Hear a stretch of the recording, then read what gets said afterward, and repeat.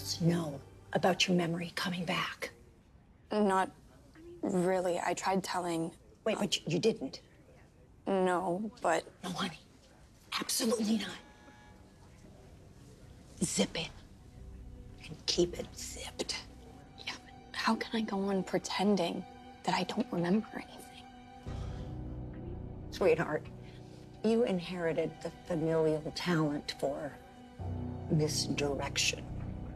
Besides, you've done it before. Yeah, but not like this. I mean, pretending that I'm so sorry for all the bad things that bad old Esme did. Right. And you don't really feel bad about it. I mean, I did. I mean, when I didn't remember anything, I was horrified.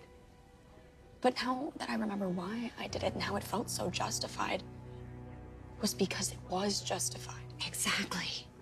So just keep telling them exactly what they want to hear. You've made a fresh start. And now you are a different person. Yeah, but where does that get me?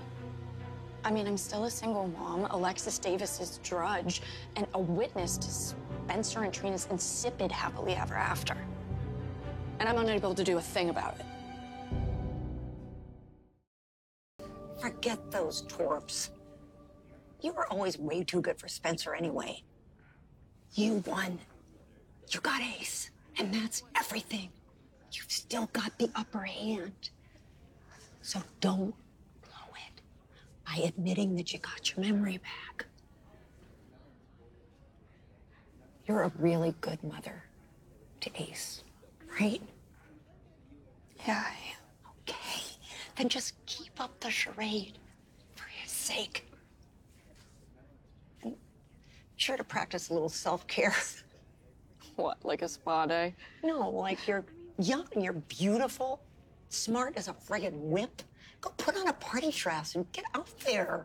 Maybe you'll meet somebody new. It's New Year's Eve. Meet somebody who's worthy of you. Come and see your mother again. It'll help you keep your head on straight. Keep your memories to yourself. As much as I'd love to see more of you, you have way too bright of a future to squander it in this place. I will.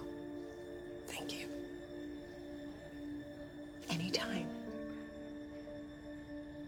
It was a pleasure to finally meet my daughter.